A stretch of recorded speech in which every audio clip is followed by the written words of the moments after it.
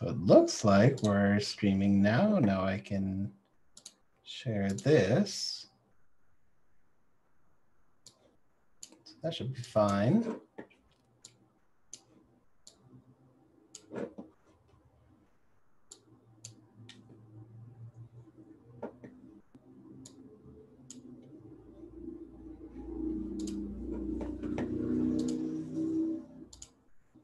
Yeah, looks like it's live. Cool.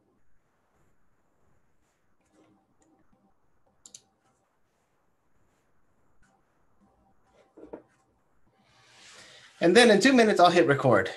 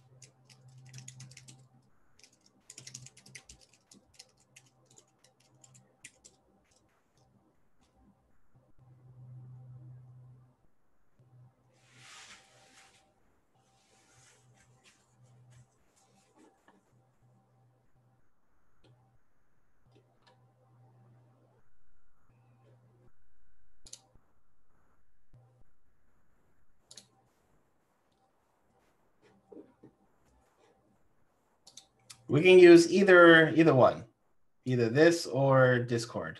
I'm looking at both, just in case.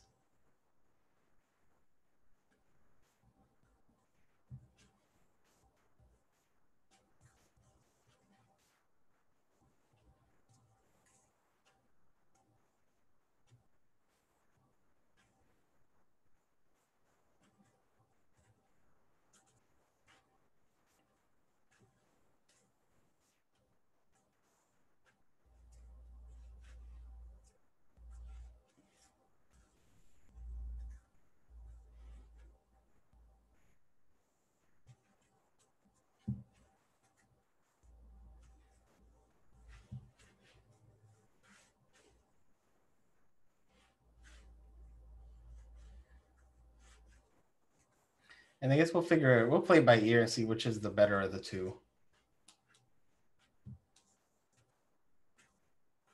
All right, 2 on the dot. So let's record on this computer.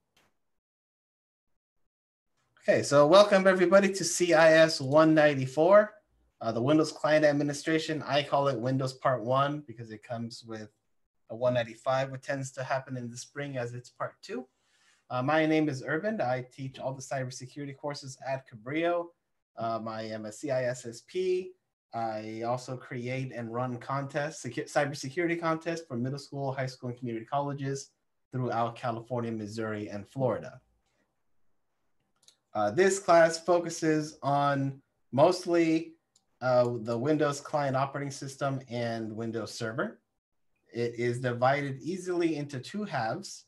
The first 8 weeks being Windows Client and the second half being the first Windows Server. It does tie with the MCSA and MCSE certification. So if you're going in that route, that these two, or this class helps take care of 2 of the 4 certs in that realm.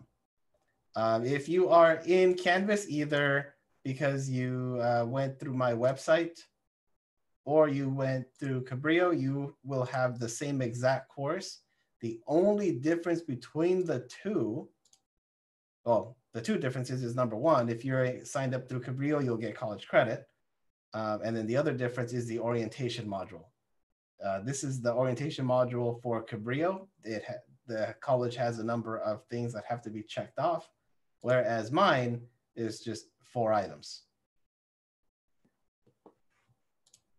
At any point, please feel free to ask questions, either using your microphone or using the chat in either here in Zoom or on Discord, because I'll be watching both.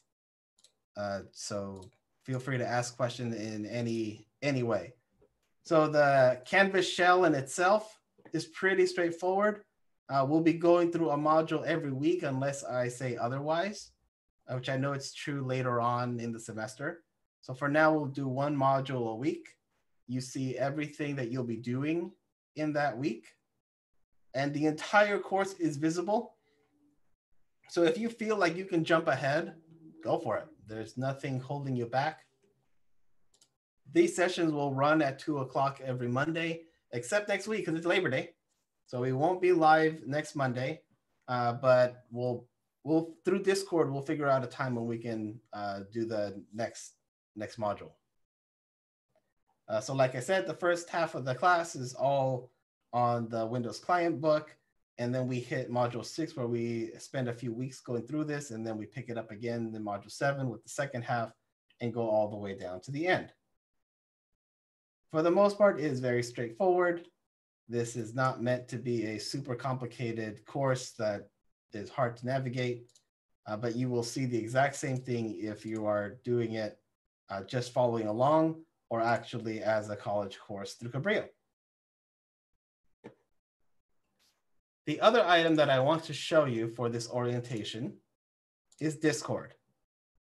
If you've never used it before, it's a platform where you can communicate with others. I'm using it to leverage to communicate for this course.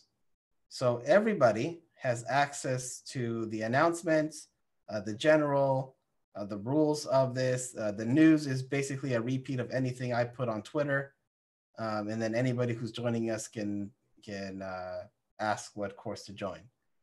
This is the general voice chat where anybody can join and talk amongst other classmates, either within our course or within the other courses that I teach.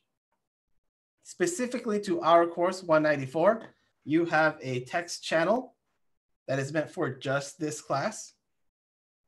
Anything live stream will be posted here. So for example, the Zoom chat is saved as a text file. So I'll just upload the text file in here. Any links that I talk about, I will add into this channel so you can refer to it back. So I'll start with week 1 links. And then as we go along, I'll throw in links in there. And then you have a voice channel to talk amongst this class. And on the right side, you see who is active and who is not. There are tons of other trainings or introductions to how to use Discord, but that's basically how you use it. You go into one of these channels and you say hello, and everybody there will get it. And then you can communicate amongst each other. You can message someone specifically by using the @ sign, and then you pick the person or the group. Yours will look a little different. From my point of view, I see everybody.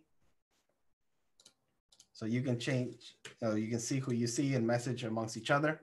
But this is meant to be a platform for you to collaborate and work with each other and help each other out.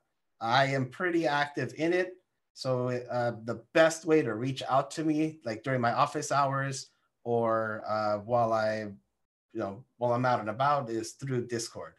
And to answer this person's question, where's the Zoom meeting number? The link is in the announcements on Discord. Any questions about the overall orientation of the course?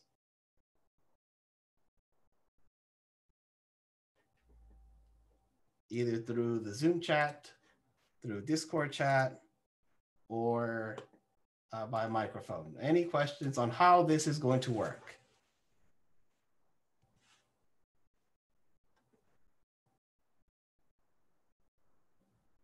Cool. So let me stop this recording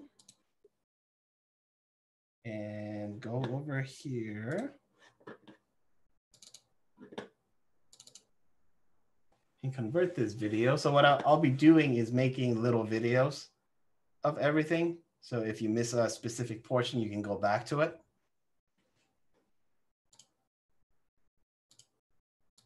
It also gives us a little break in between recordings.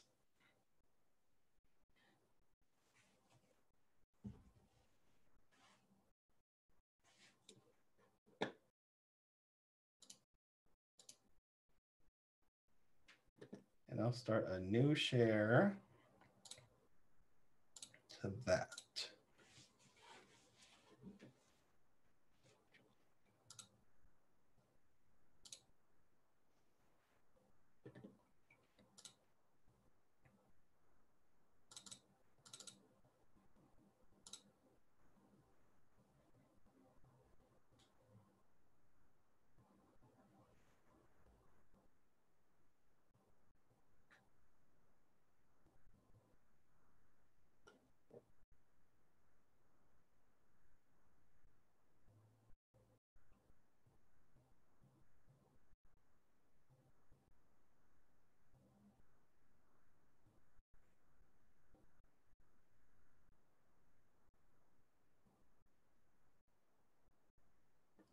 Bam. So I'll take that, open, and then we'll see CS 194 orientation.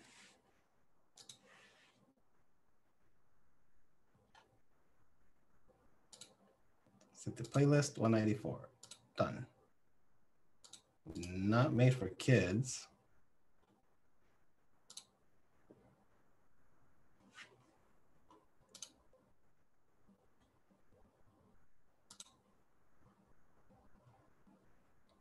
And publish. Cool. So while that moves on, right? Don't we all have technical issues?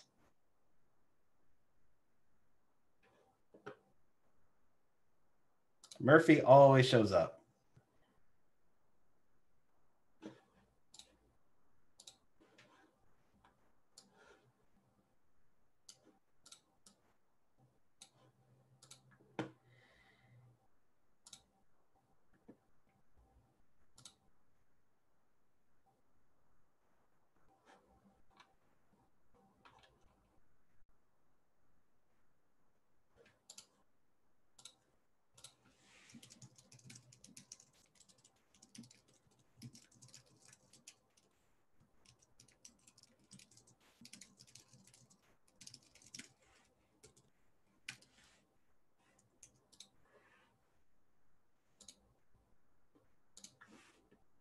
All right, so while that processes, we'll start this.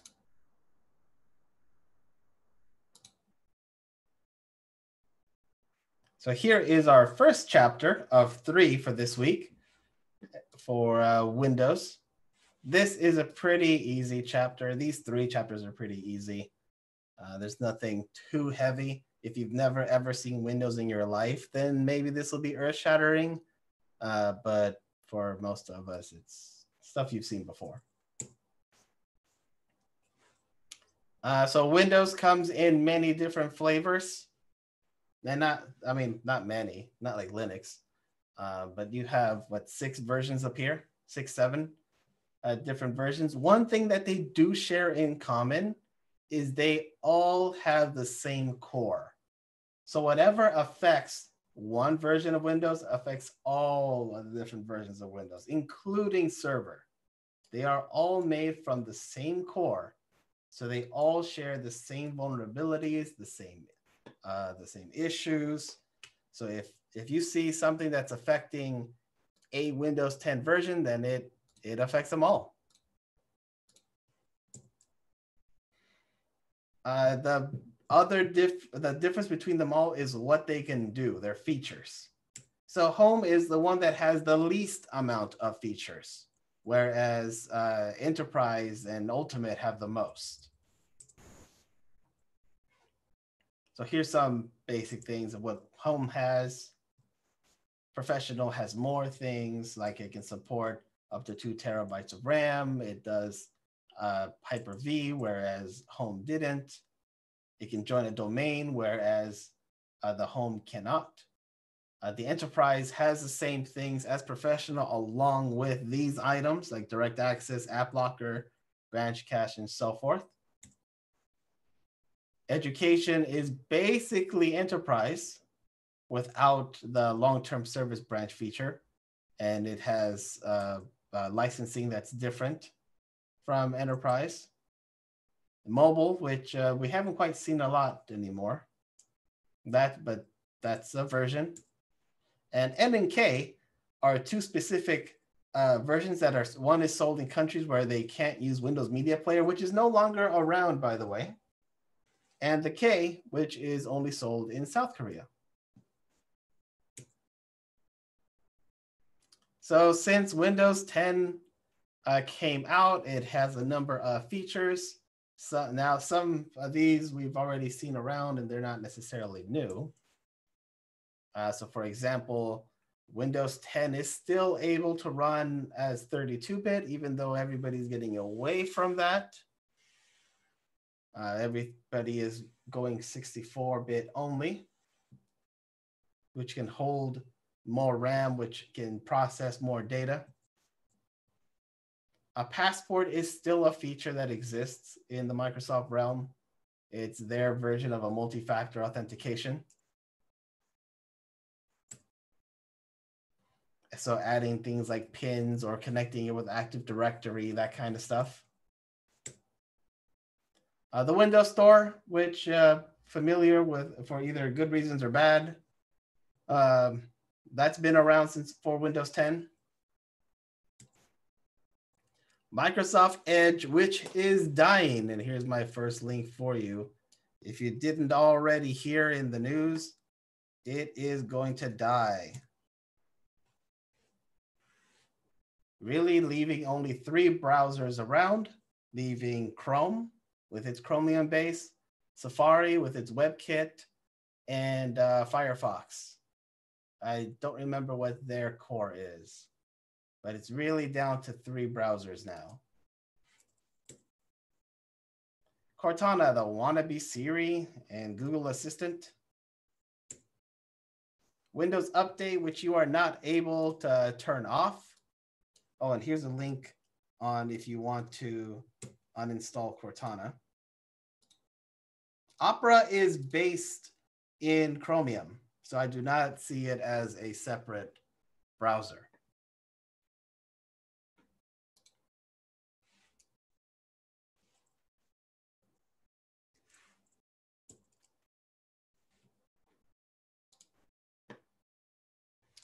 When it comes to updating, you should always install any of the updates that are important or critical. You should know which updates are, because it has happened and it continues to happen when updates don't quite do their job and instead mess things up. And the last thing you want is to install updates that will destroy your systems or your infrastructure and have to spend time rolling back. One of the links that I put in is for the Internet Storm Center. They do a great job of posting a chart with what updates should you install. Like, this is critical, so you probably should get this installed. Some that are less important, you can pick and choose, so on and so forth. You want to have a good resource to find out what updates need to be installed and which ones can wait, installing all the criticals right away. There's the easy upgrade, which will help you upgrade from something like Windows 10 Home to Professional or Enterprise, updating the license. There's Continuum, which is basically their touch screen, the touchscreen function. That's called Continuum. It's used in a Surface if you have it. And then here's the list of common items that you see all the time when you're on a Windows desktop: the lock screen, the start menu, the search interface, the taskbar. Again, these are things that if you've ever worked with Windows for a while, you know where they are and what they do. Oh, that's a horrible lock screen. The start, oh, these pictures messed up. Let's see, do I have the...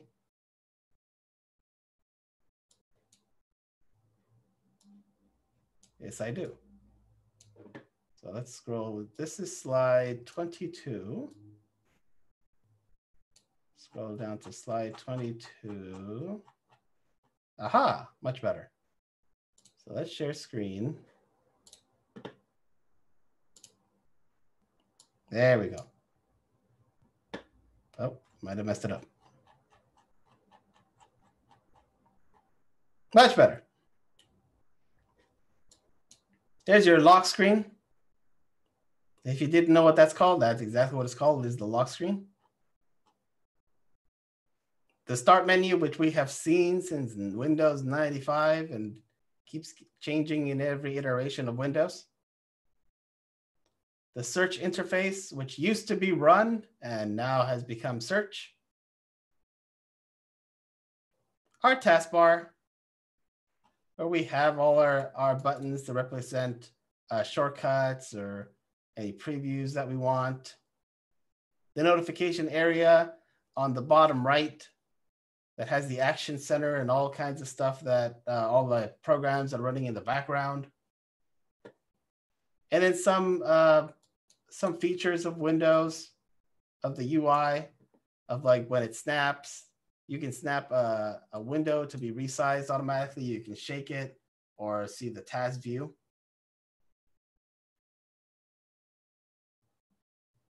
There's your taskbar. If you didn't know what it's called the taskbar. Windows 10 does have some hardware requirements. It can't necessarily run on anything and everything. So you need at least 32 or 64-bit, 1 gigahertz or faster, 1 gig of RAM, 16 gigs of disk space, and a video card. While it does do system on a chip like a Raspberry Pi, it's not necessarily the strongest system running on a Pi.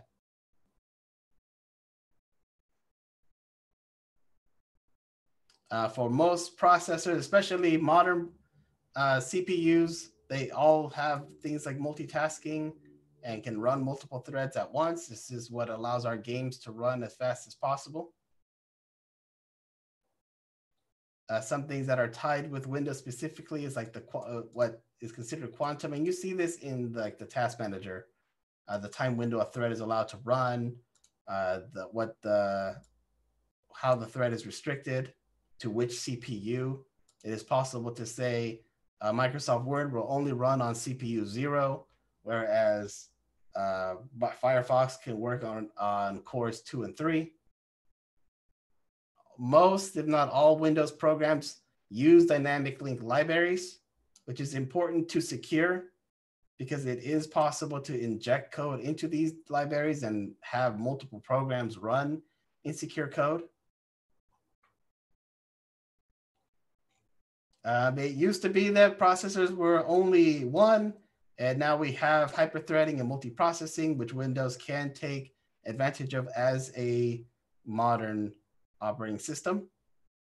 So it supports multiple processors if you have more than one processor on the system, like a server, and multi-cores, which we're used to on our end machines.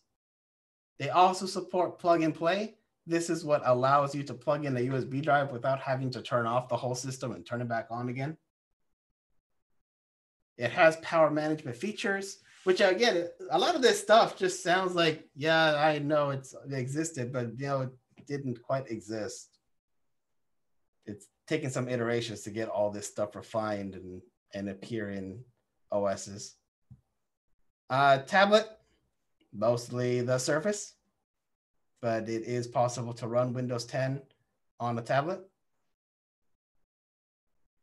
Like I said, Windows Media Center has died. It's been replaced by something else.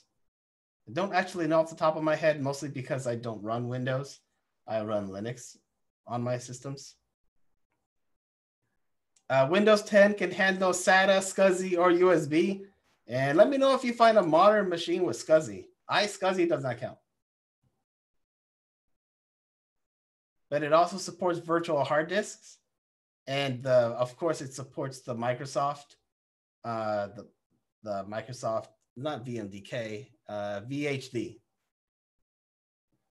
SAS is serial attached SCSI. No, I mean SCSI. The one that had the huge plug.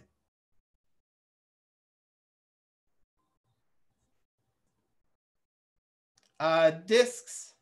When it comes to disks, we have, it has to have a firmware that works with it. So you can't necessarily use an old school drive. It has to be somewhat modern to work with this OS. We have our BIOS, which is now referred to as the old school if you say a BIOS, versus UEFI, which is the newer alternative.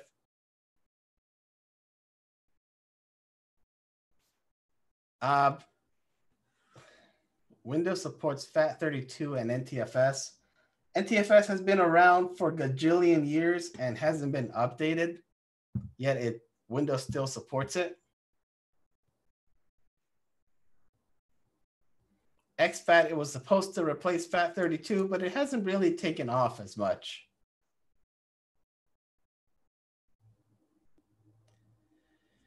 The NT file system.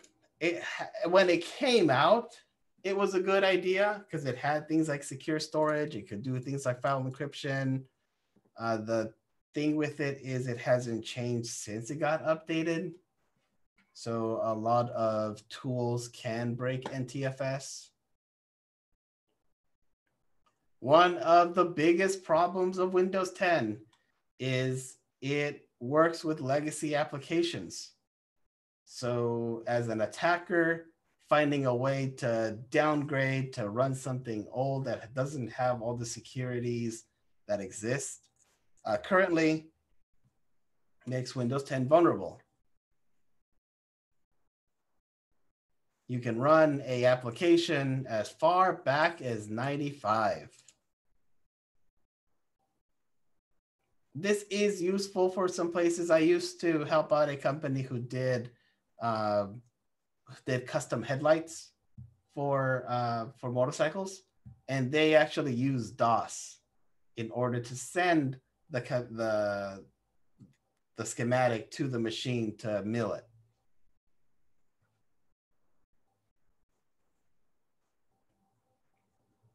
The compatibility troubleshooter. Anybody actually use this thing with success?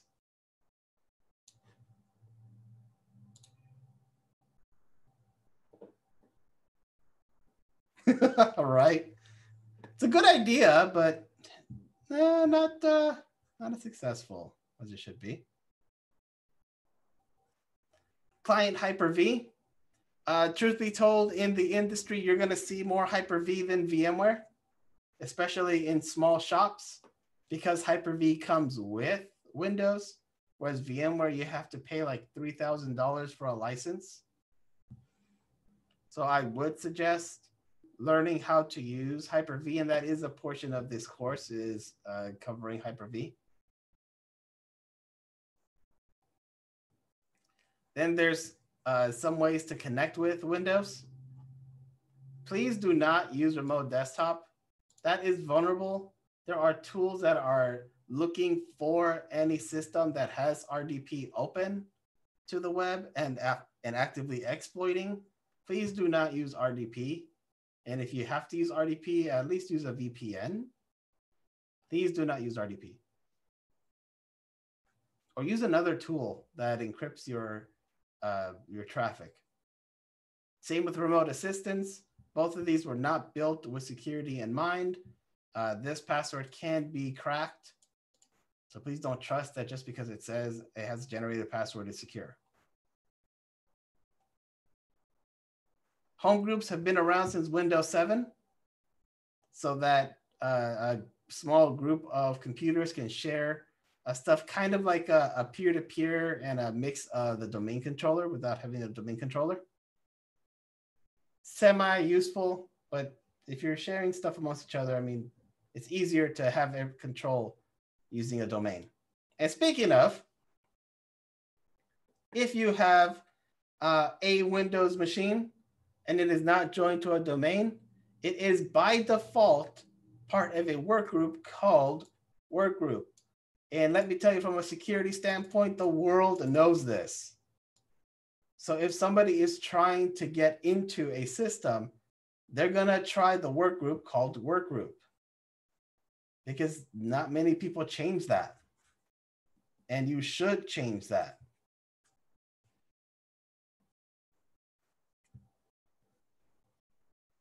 Managing a work group model does get difficult when you have more than 10 systems because every system is sharing their own resources.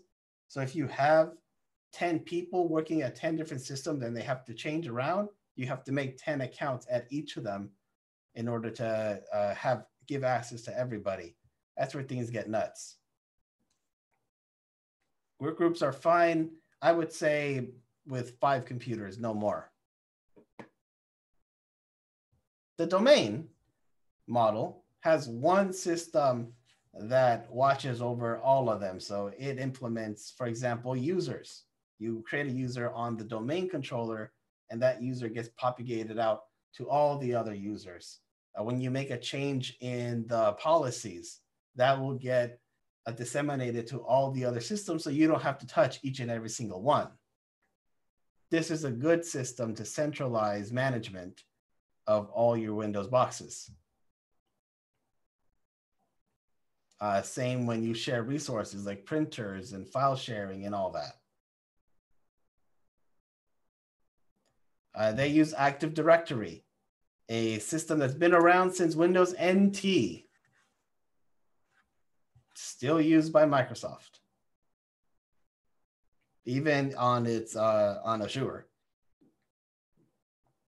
So you can join devices now to a cloud Azure Active Directory, so you're not maintaining everything locally. You can also add your mobile devices to it in order to control all of them in one place up on the cloud. Again, peer-to-peer networking can be done with a small number of machines, but once you get too big, then it just becomes hard to maintain and control. And it's better to go with a domain at that point. Any questions about this chapter?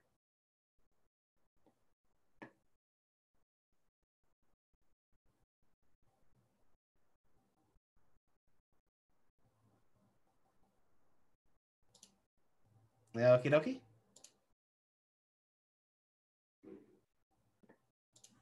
Delete that because I don't need that anymore. And convert.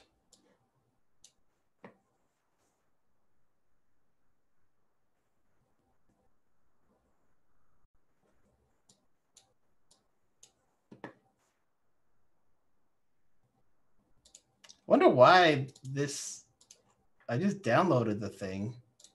I don't know why the picture did not work. Ooh.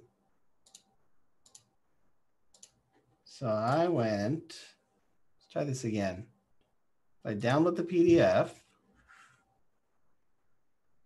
and I say open with Firefox.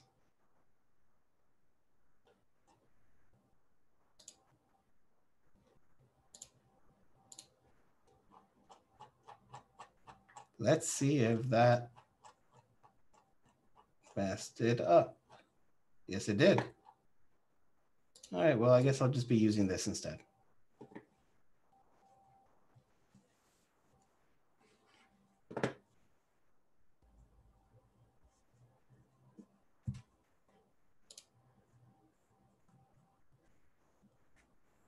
The recording's at 14%. So I think we can take a little stretch break while it processes. Does anybody need an ad code?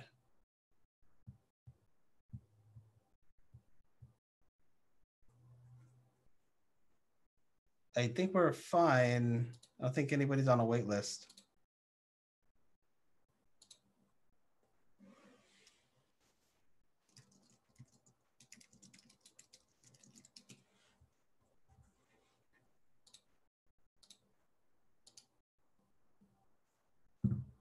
Need an ad code. Okay, send me a direct message on Discord what your Cabrillo ID is.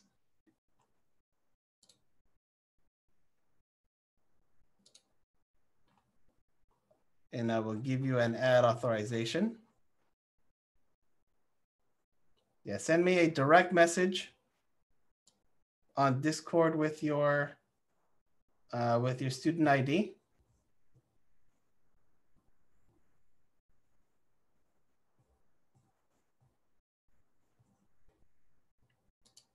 And we'll get that squared away.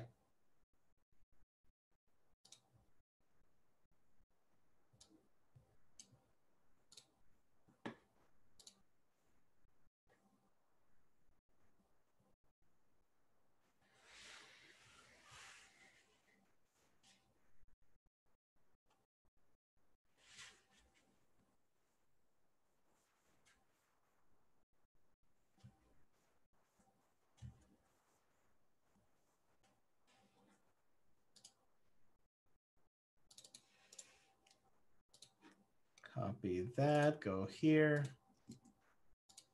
Search, add, yes. There you go. I gave an add code to one student.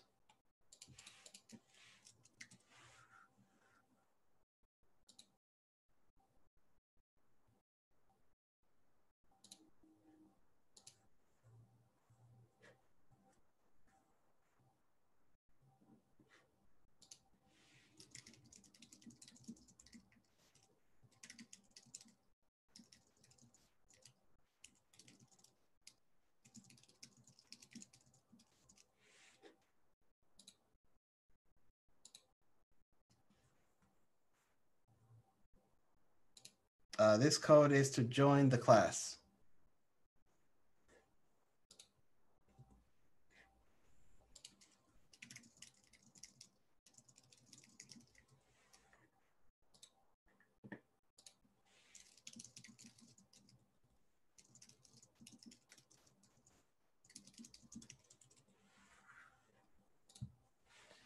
%.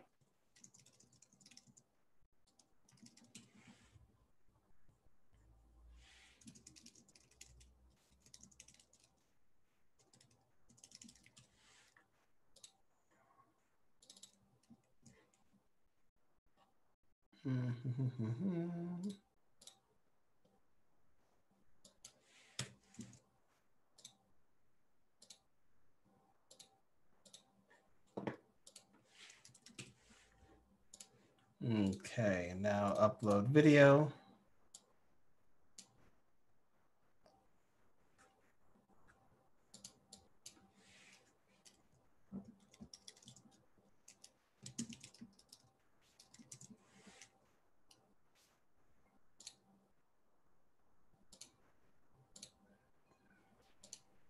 Hey, Irvin, I have a question. Yeah. Are you going to be getting us set up as well today with a NetLab?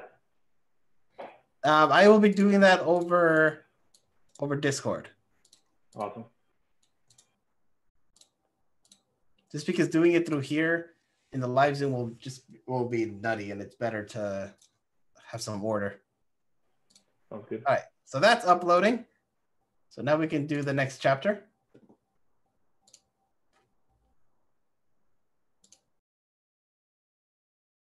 Okay, chapter 2 of 3. Installing Windows, because this is so difficult. If you ever install like DOS or 3.1, this is a piece of cake. So Windows 10 comes in 3 ways to install, either by an optical disk, but that takes like 40 minutes to an hour. You can do it distribution share or image based. So distribution will be like networked, and image will be copying from one drive to another. The oldest way that you can still install Windows is by a DVD boot installation. Like I said, it takes about 40 minutes or so to install. It takes a while. Pretty slow for our standards now. Whereas distribution, you can have it running Windows PE over removable storage, or running over the network, sending the files across the network to install. So the DVD boot install would be like ISO. This would not be ISO. This would be using it like a WIM file, a WIM file. And then you have the image-based, which is the fastest because you can transfer like from one hard drive to another.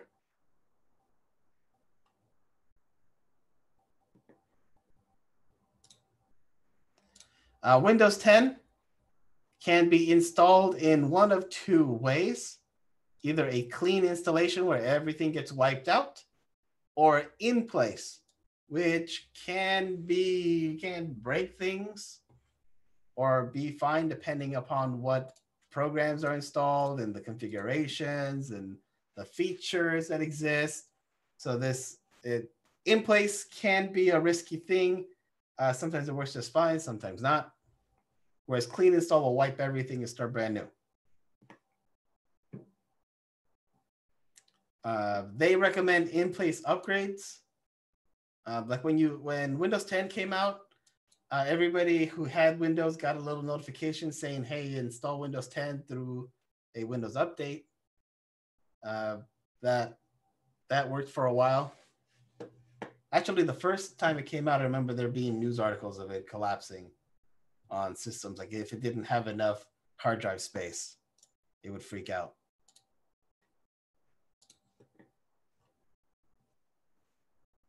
So you can upgrade, which is an in-place upgrade, migrating your user settings, your files and applications.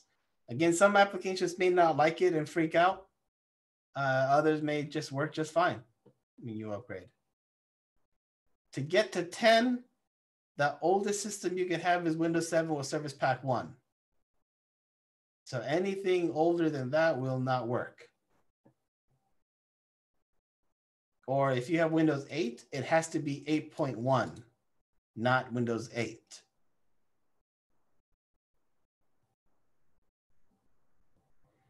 Clean installations are the easiest because we don't care what was on the system. We're wiping all that out and starting brand new.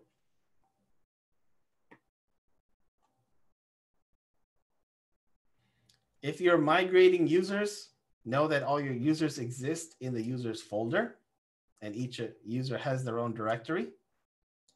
You'll need to point that out during the upgrade process. Ideally, before you actually do the operating system upgrade, you're gonna want to get your users off the system using something like the USMT tool, or literally copying the directory that has the users, but it's better to use a tool that'll capture everything, including the hidden files and all other directory settings. You can do a attended installation where where you enter information at the beginning and then let the rest be handled by the system. Activation, because this is Windows, you have to activate. You can't just run it with forever today without a license. This is not Linux. You'll need to do that. If you don't do it after a while, then you'll lose some features, so it kind of bugs you and is annoying until you activate the operating system. You can do this in different ways. The easiest is online, and that's either through using a multiple activation key that you bought, the key management service that you got with your Windows Server, or using Active Directory to manage and control the licenses of the systems that you control. You can use the assessment and deployment kit that Microsoft has to help you run a number of tools over systems to automate the deployment of installing Windows 10 to many systems at once. Will make your life easier as admins, so you can pick and choose the things that you want to run. Like, hey, I want all my users to be migrated, make a the image design, any pre-installation environment, that's Windows PE.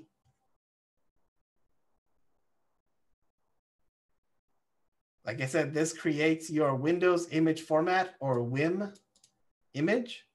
This is what you'll use to deploy out to multiple systems. It's kind of like a like if you took a backup, a complete backup of a system. But with the WIM format is used by Windows's tools to send out these images to systems. Kind of like Acronis has their extension for their backups, and Norton has theirs. You know, Microsoft is WIM. Windows PE is a limited version of Windows. It can do a couple of things. It's what you see when you boot a DVD. It is a version of Windows, just really minimized. Yes, you can include post-install. So that's part of that image and configuration designer, where here's Windows and install these other packages along with it. Like I mentioned earlier, the user state migration tool is a tool that that will help you in getting users' profiles off of one box and getting it into another. It puts it all into one file that you can just copy the one file over, rather than moving folders over and making sure you got all the registry entries and everything else that is tied to the one user. Volume activation will help you in doing things like activating Windows and Microsoft Office all at once. Although now that we use Office 365 and it's on the cloud, not necessarily need it for Microsoft Office. And you have some performance and assessment toolkits that go with it. The unattended, that's the one that you run using what's called an answer file. The answer file has all the information needed for the install process. It's in XML format that the installer will read and use everything that's within it to do everything. So like what size of the what should Windows partition size be? What should the name of the computer be? What domain should it be part of? All that kind of stuff. Everything that you would normally do, you would put all that stuff in that answer file, and then it would do it all for you. There are a number of places that setup looks for this answer file. When you run setup, you can do the /unattended argument so that it knows I'm going to run in an unattended way. Here is all the places that the Windows installer looks for an answer file, with the system drive being the very last one.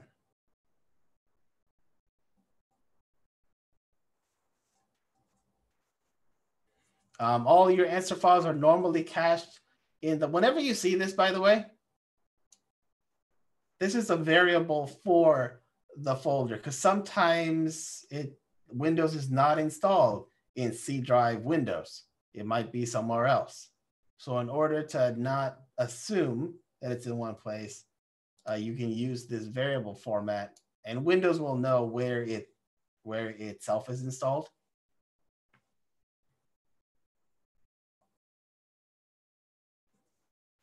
Ideally, when you use the answer file, you want to have all the questions answered so you don't bother with it. So it answers everything and does all the work for you. But yes, if some questions are not answered, it will it'll prompt you to say, hey, you need to answer this question because I don't have the answer to it.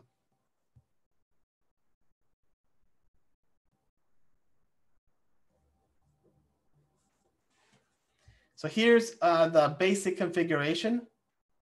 There are a number of steps that need to be taken in order to install Windows. So like I said, the partition and format of the disk, where will Windows be installed, any default credentials, the product key, the computer name, and any specific commands during the setup.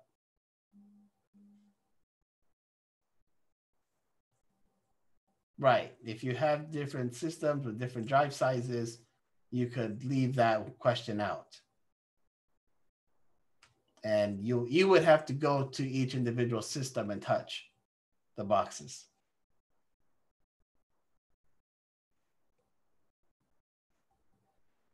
There's offline servicing as well as part of this basic process. So you have a few more items to do.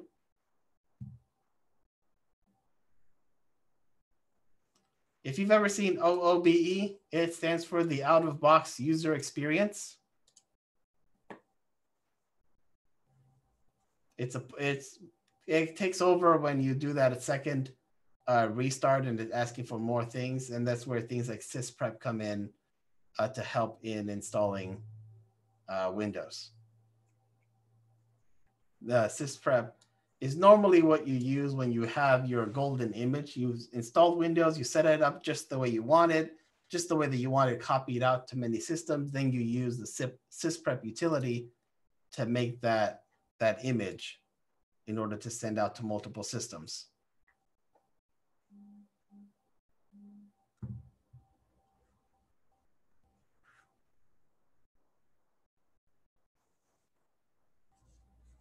So these configurations will be passed over to sysprep so that when it's time to run the installer, it'll do it all at once.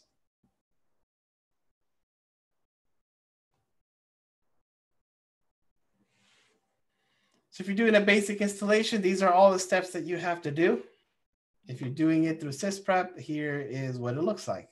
Much simpler because you're automating a lot of the process and you're getting it set up ahead of time.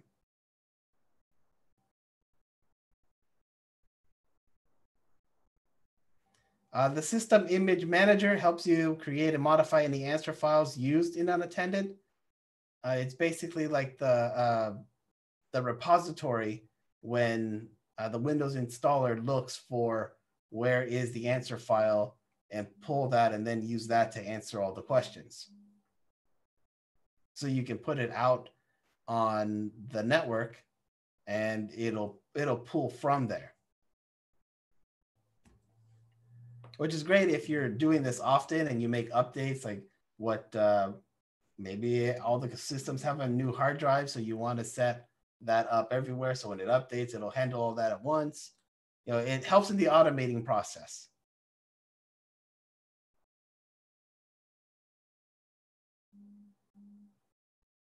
So here's some answer file settings that you can set up. It's kind of small, but you can see it better if you look at the file yourself. These configuration sets are subsets of files that are required for a particular answer file. So for example, if we're talking about installing service packs, drivers, or other programs, those need to be as part of that configuration set so it knows where to pull from. In an image-based system, it is the fastest because like I said, for image-based, we're gonna take one hard drive that has everything done and we're just gonna make a clone of it and go on from there. And sysprep can be used so that when the system turns on, sysprep will run to change the computer name so it's not the same as the image it cloned from and do any third-party settings at the end.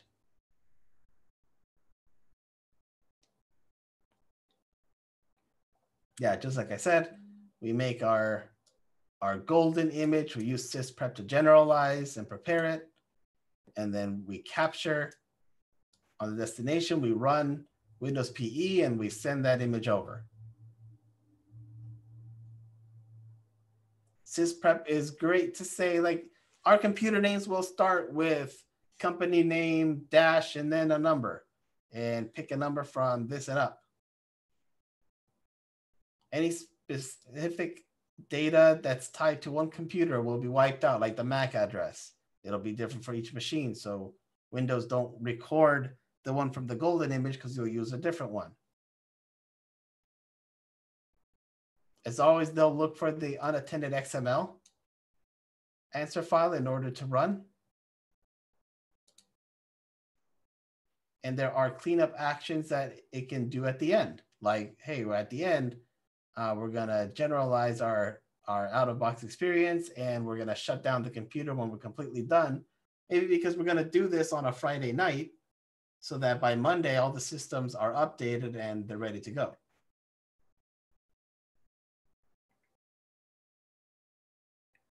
SysPrep doesn't work completely out of the box. You need to ensure that the drivers have plug-and-play support on the destination computer. You can't just assume. And it also can reset the activation clock a maximum of 3 times if you're trying to use this as a way to get around using Windows or actually buying a Windows license. SysPrep will only help you up to 3 times. Also, if it's part of a domain, it'll remove the computer from the domain. SysPrep does not like to run on upgraded computers. So here's another argument to use a clean install.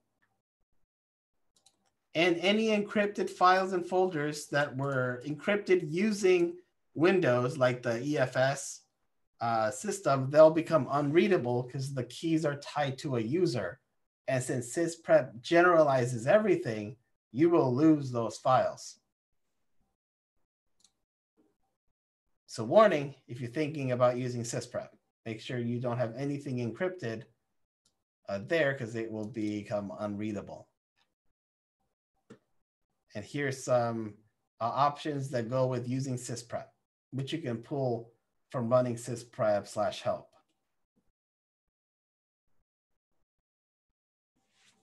DSIM, like I said, it makes that WIM file, and that can hold multiple images, like capturing one partition and restoring it to another. Or you could take an entire partition or just a specific folder. It's a little more nuanced in how you can use it. They can also be compressed, which is great if you have a lot of images. You want to maximize your storage. These files can be mounted to a folder, so you can edit them later. Can't quite do that with a standard image, because then the image doesn't checksum properly. But you can make these changes and not harm the whole file that you'll use to make copies later. And these can be used to automate your process. DSIM is part of command line, so you'll need to use command line syntaxes in order to use it. Here's some options that'll go with it. A few more.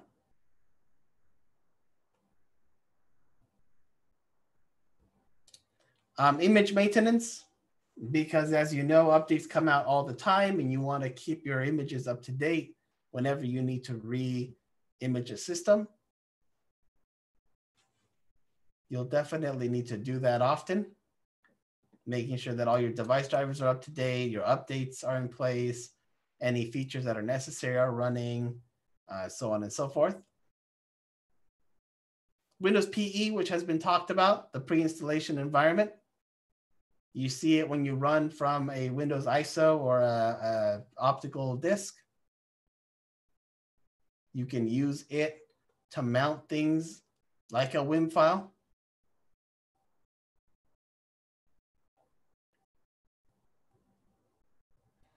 To provision Windows, there is a new tool as part of that kit that you can use to provision not only already installed copies, but new copies. So this is great if you're buying new computers from manufacturers, or you have people bringing in their own devices. And you can add these as packages that'll have to run on those devices. Windows to Go is a portable version of Windows 10, fully functional on a USB, although I don't know how well it'll run running from USB long term. The idea of it really is this, is here, everybody, here's a USB stick, boot to this, and it'll have all the programs and everything you need to connect to us, to the company network, and be able to do everything.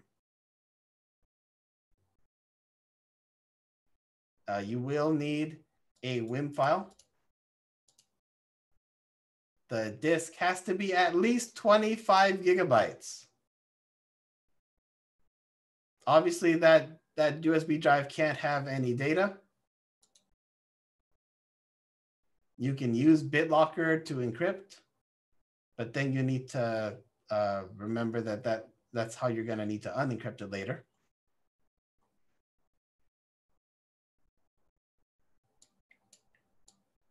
So you'll need to suspend BitLocker on the destination system if you're running Windows to Go on a USB stick that has BitLocker encrypted. Any questions? Oh, I see some in the chat. When I made a Windows 10 installer, one of the options was Windows 10 single language. You mean like what language? It's probably part of the XML.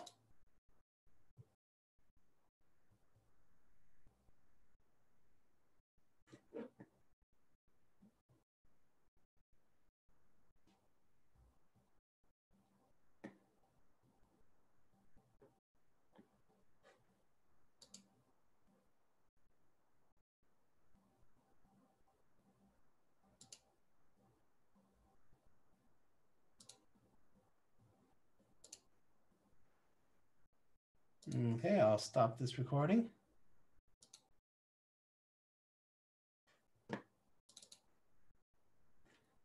And while it converts, I'll get a water bottle. Feel free to stretch around a bit. It'll take about 5 minutes or so.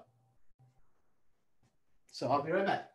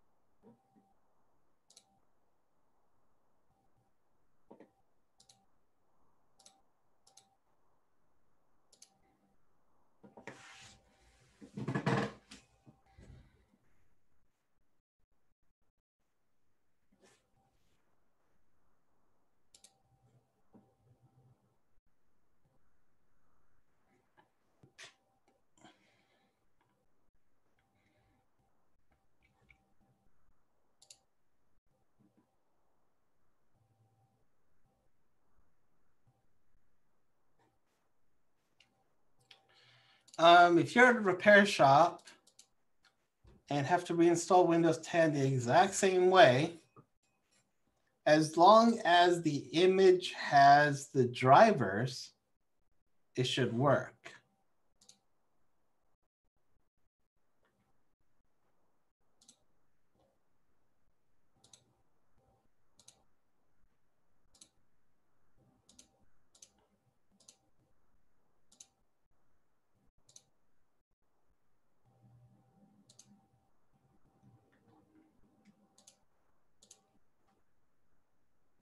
Oh, all part of the post install. Then yeah, then it should work.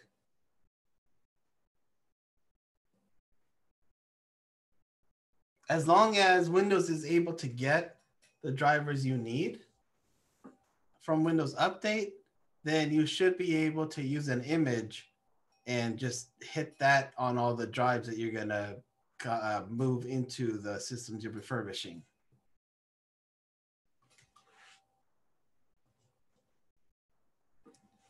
The other thing that you need to think about when you're refurbishing a system is the license. Because if you're not using a license on these refurbished systems because you want the person who's going to buy it to purchase a license, then you need to take that out of your answer file.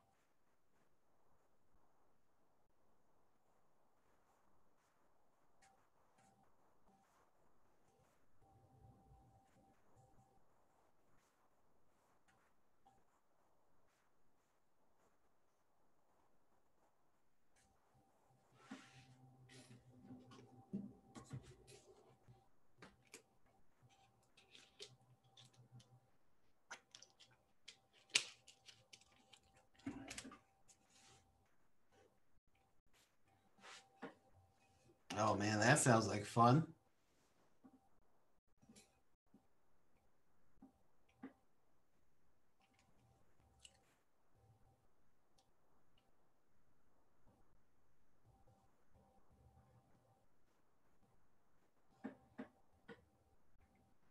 Yeah, OEM license is fine because it's tied to that system.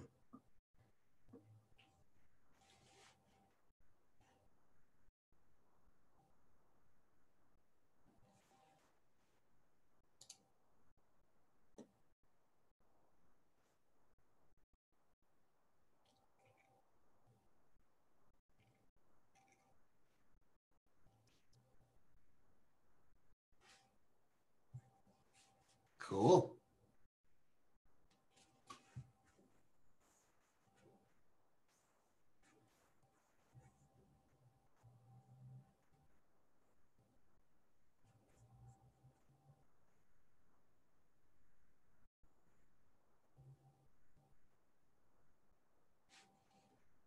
Yay, all done. Upload.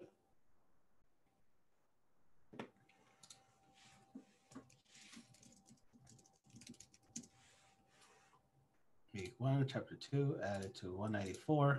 Next. Not made for kids. Next. Next. Public. Publish.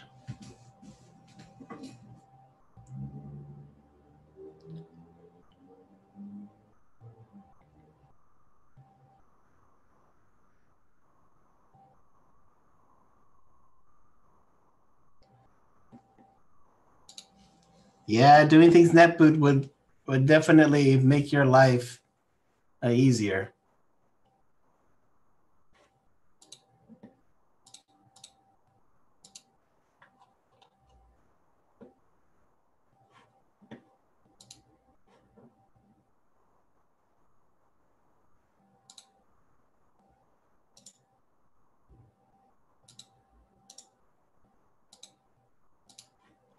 Okay, so while that's running, we can now do the last chapter. And then after that, we'll go over the assignment or the stuff that you'll need to do this week. And then we'll call it a day. So we'll, end by like 3:30-ish? Not bad.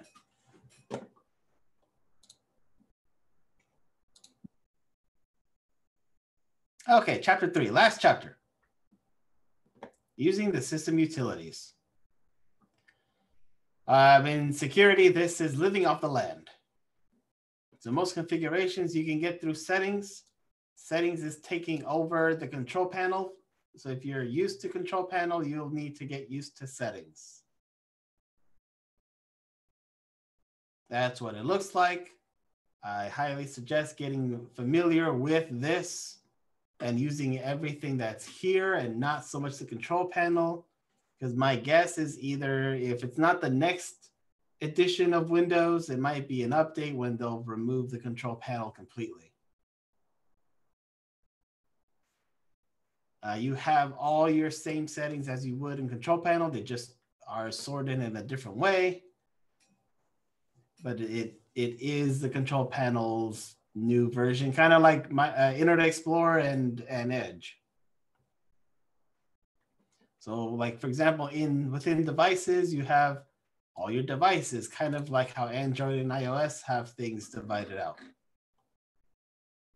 Network and internet has everything that's in that realm, from Wi-Fi, airplane, VPN, Ethernet.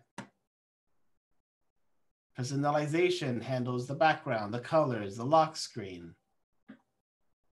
Your accounts, anything that you've connected out, like your Microsoft account. Time and language, pretty self-explanatory. Ease of access, your narrator, your magnifier, all that kind of stuff is hidden here, along with your mouse and keyboard. The privacy has what can run in the background, what can Microsoft send for diagnostic purposes. Updating security has your Windows Update, has your backup, has your activation, that kind of stuff. Your administrative tools. This is something that you should be familiar with. They are still found as the Microsoft Management Console. It has all the possible options to edit Windows. So things like the event viewer, the local security policy, the performance manager, the services, the task scheduler, any memory diagnostic. These are important tools that you need to be familiar with. In the control panel, they used to be under system security and then admin tools.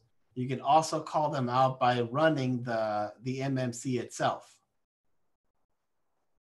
Definitely something that you need to be familiar with.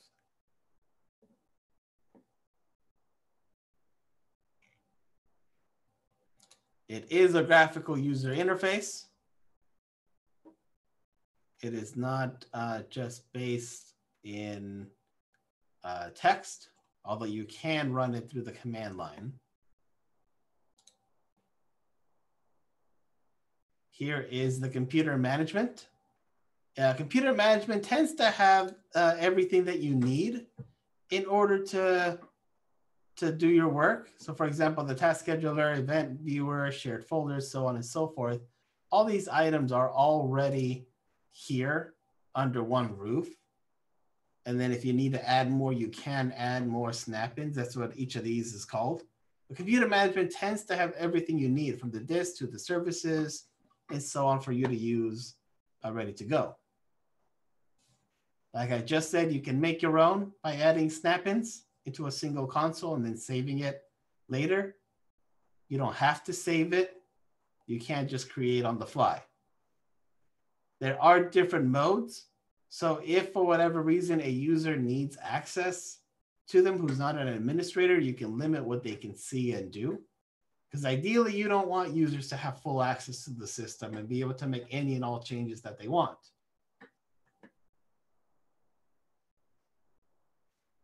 Just in the couple slides before, you saw what the console looks like.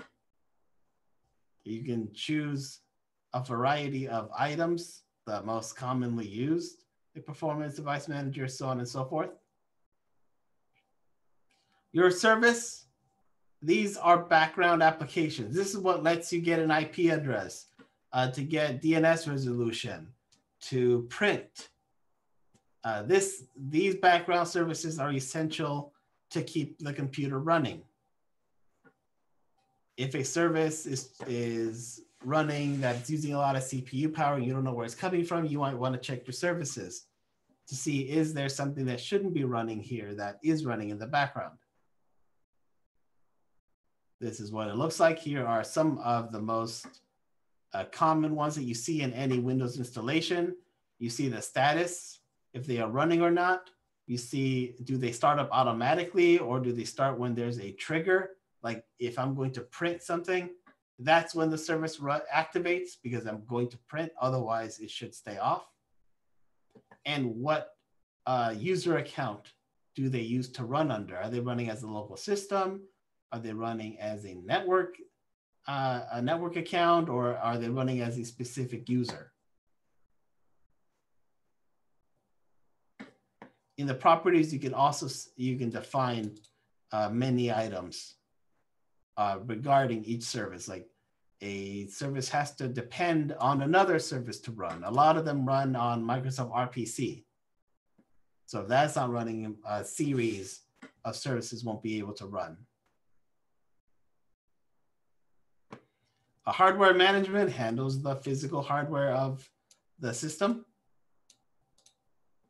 This is where the device drivers communicate with the hardware and the operating system.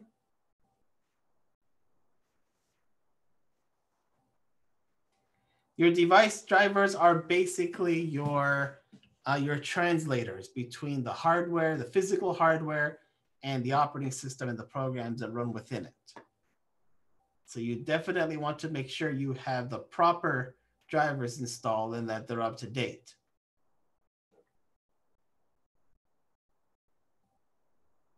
For example, if you have a 64-bit system, you shouldn't be running 32-bit drivers. You should run 64-bit because it's native to that operating system. All the drivers should have an INF file if you're looking for them. Nowadays, this is necessarily so much a problem because you get your drivers from Windows Update, which are already verified and run on the proper OS. So this isn't necessarily a big problem as it used to be.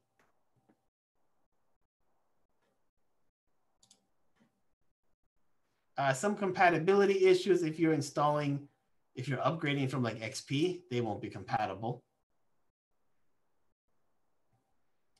There are, like kernel mode printer drivers that used to exist in older versions. They won't run on this anymore. The device manager will tell you what devices are connected that Windows sees, and it did install the right driver, or there's a problem with it. May not give you the best explanation as to why something isn't running, but at least you can pinpoint to a specific piece of hardware. So some things that you can do: enabling, disabling, or uninstalling devices. You can change like the printing summaries. You can configure some advanced settings if they so exist. Here's the properties for the driver for a dual band AC wireless card. Your drivers should be signed, so you know that you're installing them from a valid source. The last thing you want is to install a driver that is from a sketchy place and you get yourself infected or worse. Windows does make a stink if you're trying to install a driver that hasn't been verified, which is good. This is a good thing. Even with our current modern systems, they still rely on direct memory access, on input-output ranges, on interrupt requests, because this is just how the hardware functions. So you will never get away from this kind of stuff. And this is generally what the BIOS and Windows together figure out. Like how does a program access memory? What ways can we get information in and out?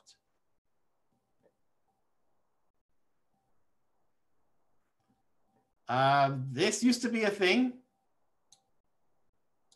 Most USB drivers now work universally. So you don't necessarily have to worry so much, but if something is asking, something that shouldn't be asking for a driver is asking for a driver, that to me would be a red flag, because maybe this device has been modified in a way that it installs something and now there's a backdoor.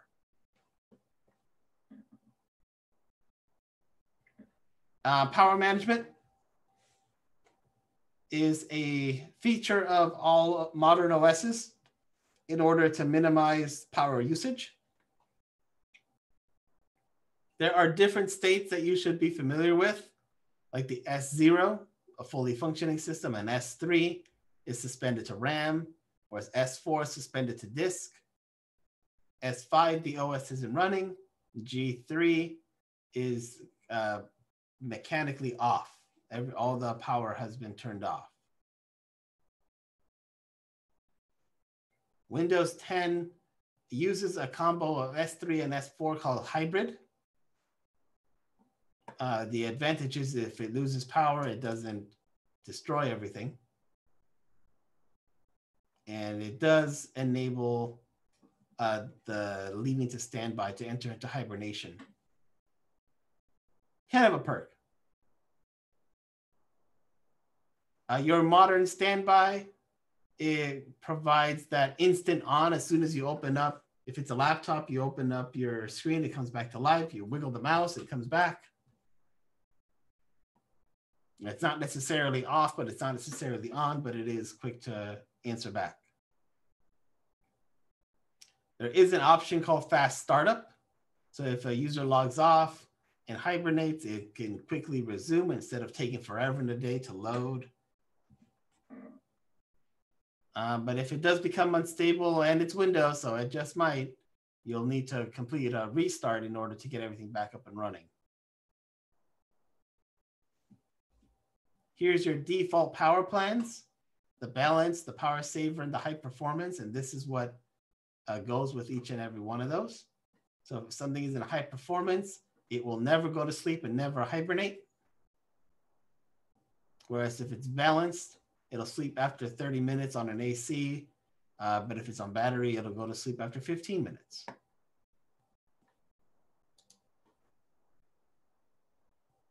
The away mode is basically the S0 state. It looks like and sounds like it's off. Minimizing your device level power settings. You can use a command line to edit this, the powercfg.exe. Your display, which you are using if you're on Windows and you have a GUI running, has the display driver and DirectX. Windows 10, don't use Arrow Glass that you saw in Windows 7, although some of those features still exist. You can do your standard things like changing your resolution and that kind of stuff, calibration. Here's some of the visual effects that you can edit. Desktop backgrounds, which we can all know how to change. Screensaver, same thing. To increase security, by the way, this is a good thing. You shouldn't just let the system let you log back in when you go into a sleep mode or when it locks. It should ask you for a password to log back in. This is a good thing. There's the option in the screensaver settings. Please make sure that that is on. You don't want someone jumping into your system after the fact because it wasn't logged in. Computers used to not support multiple logins or multiple monitors, sorry, but now they do.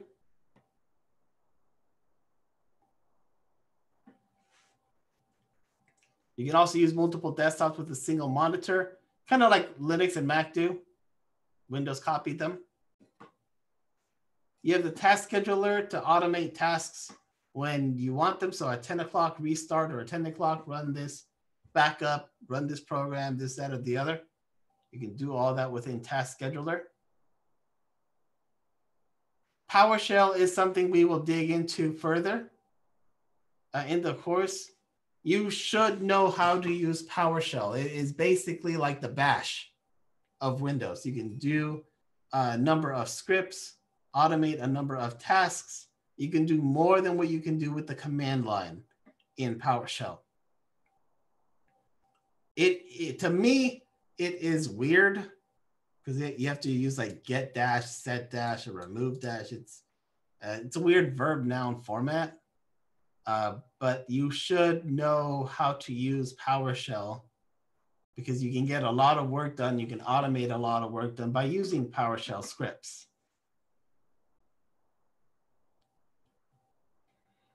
Each item that it can do is called a commandlet.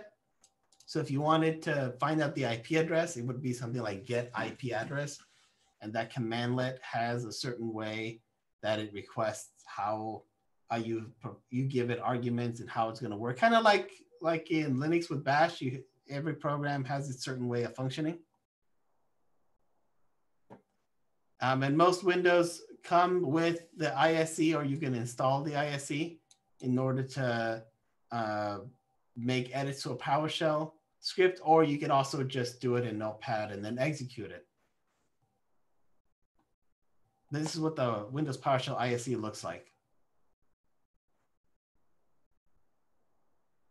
Any questions?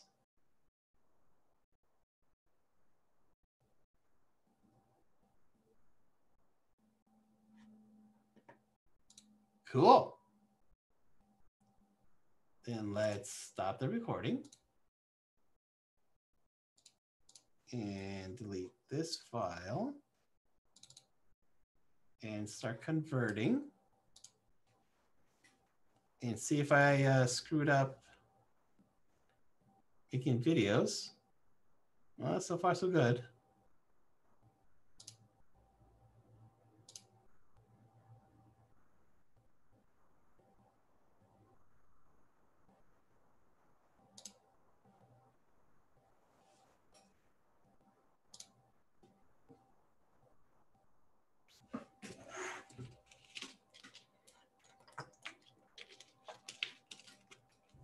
Yeah, by command line, I mean cmd.exe.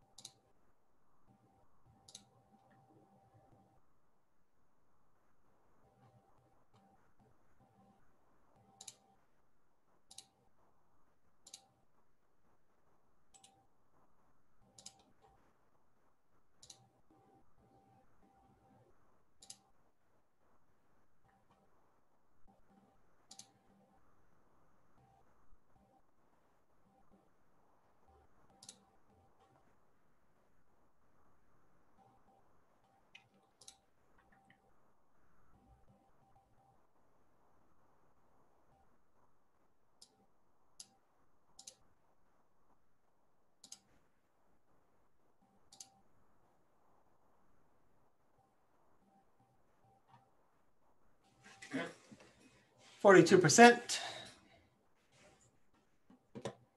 Now let's switch this over to here for the last section.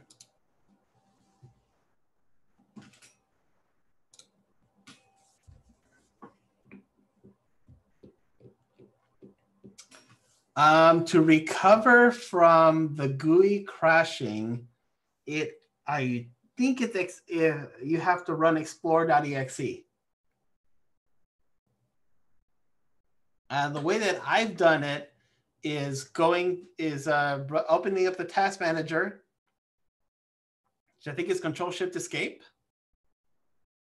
and then running a new command and saying explore.exe.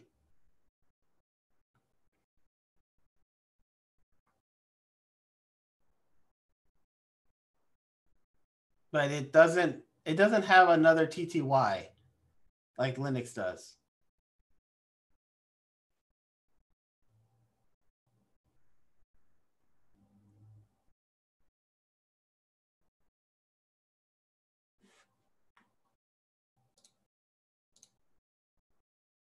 Right.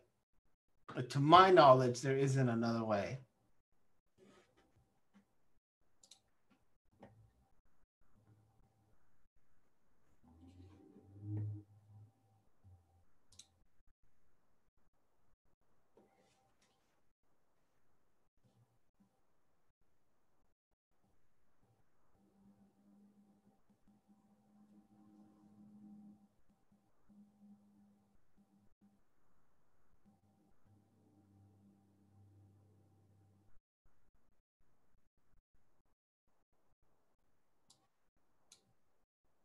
uploading the file.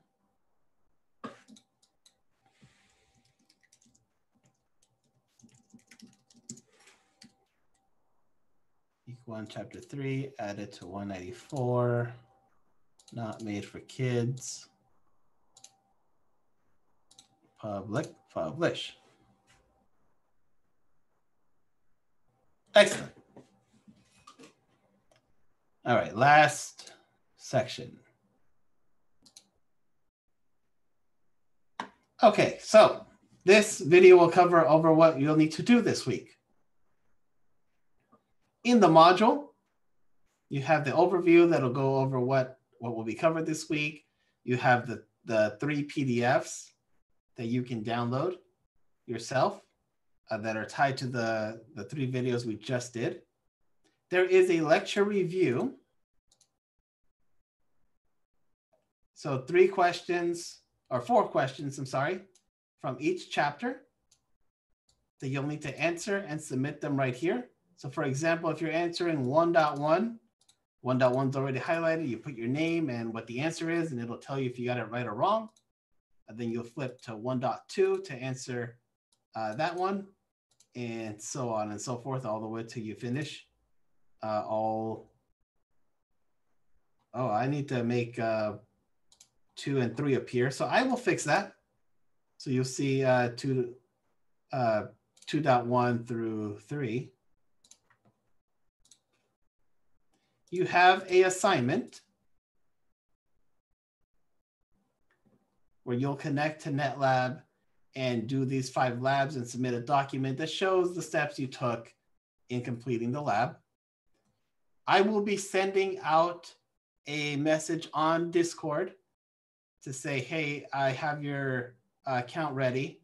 If you are taking this class through my Canvas that's not Cabrio's, you will need to send me your email address in order to get a credential into NetLab. If you are a Cabrillo College student, I will let you know I'll let you know that it's ready. So if I do not have your email address because you're not registered through Cabrillo, you need to send that to me so that you'll get access. Otherwise, by default, all Cabrillo College students will get access to NetLab right away. And you'll have 5 labs to work through. And there is also a quick quiz that is tied to the 3 chapters we just covered. So those are the 3 things you'll need to do this week. Is the lecture review, the module 1 assignment, and the module 1 quiz. Again, I'll fix why this is not showing in the dropdown 2 and 3. That'll be a quick and easy fix.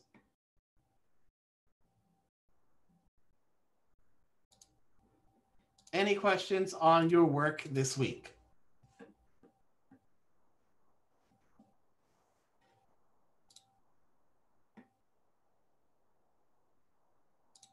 And if you're formulating a question, please do so. The last thing that I want to point out to you is the due dates. So down here, for example, the module 1 assignment submission, there is a due date of September 6th. It's been available since today. But the big thing that I want you to know is this, the due until. I understand that life happens and that you'll need to take care of life over this course. You have until December 15 at midnight to submit any and all assignments. So if something happens this week that you are not able to do your work, do not fret that I'm going to remove points because it's late. That's not how I function. If you didn't or you couldn't submit it by September 6th, you don't worry about it. Yes, you will get full credit up to this day, this time. Because again, I understand life happens. So do not worry if you are not able to submit this week or any week from here till that day. Now, when we reach December 15, 11:59, I won't accept any assignments because we'll hit that hard deadline. But you are able to submit any assignments late and not get reduced points. So don't let that be another stress to your life, because I get it. And I want to be as helpful to you guys as possible. So just know on all the assignments, this is true, that there is a due until date of December 15. Should you not be able to submit on the due date, submit when you can, and I'll grade it, and life is peachy. But when we hit December 15, nothing will be accepted. So you have the full 16 weeks to submit everything. And yes, this is true for all my classes. So if you're in more than one of these classes, you'll hear me repeat this over and over.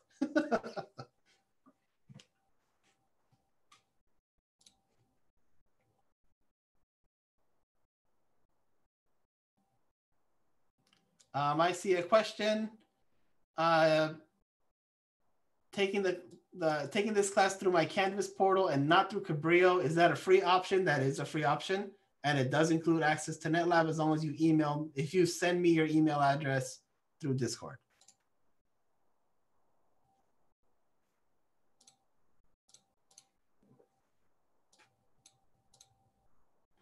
My office hours, just to reiterate from the beginning, my office hours tend to be 10 to 2, and they are through Discord. So feel free to send me a message on Discord or just use the class text. I watch everything. So if you put a question there, I will be sure to answer it. And definitely feel free to work with each other and help each other out. This is a collaborative class. It's not meant to be all done in isolation.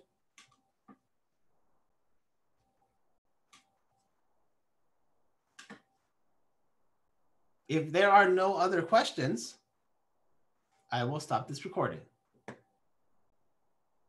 And I will message through Discord when we will meet for next week, since Monday is Labor Day. Have a good one, Mr. Irvin. I'm sorry? Have a good one. You too. Where can we watch the recordings? I will post the link in Discord. Well, thanks, Irvin. Have a good day.